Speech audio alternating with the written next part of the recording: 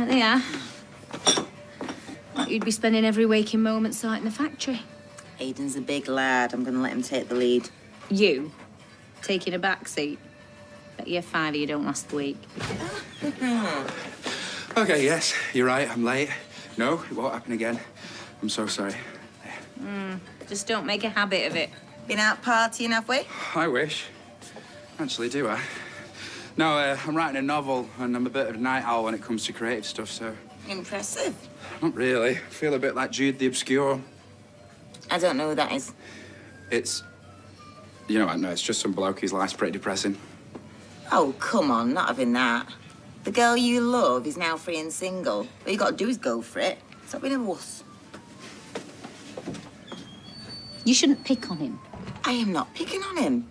Just trying to make him see the world's his flaming oyster. Deserves to be happy, poor kid. Di. Steph. I'm so sorry, darling. I've just snuck away from the wake. I didn't realise there was another one in here. I'll get you a drink. Oh, I'm sorry, that's my fault. I couldn't face it. I'm sorry, did your parents think I was rude? No, not at all. No, Mum felt the same. Her and Dad have gone home now. It's weird, isn't it? We've said our goodbye and it's business as usual. Except he's not here. The last time I spoke to him, he would not shut up about you. Really?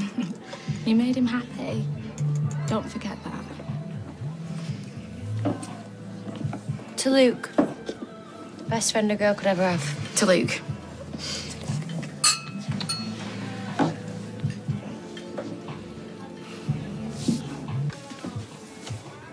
No offence, mate, but you look terrible. You coming down with something? No, it's probably just all the coffee I've been having, you know. Makes me feel a bit peaky. You've hardly had any. I've got to get off. I bought myself a massage. I'll just settle up.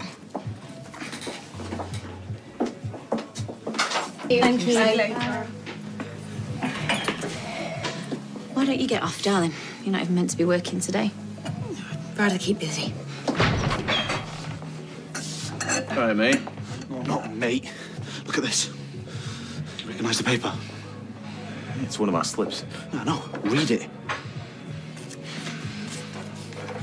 Wish I was with you instead of being stuck here. Can't wait till we're alone again. Was it you who wrote that?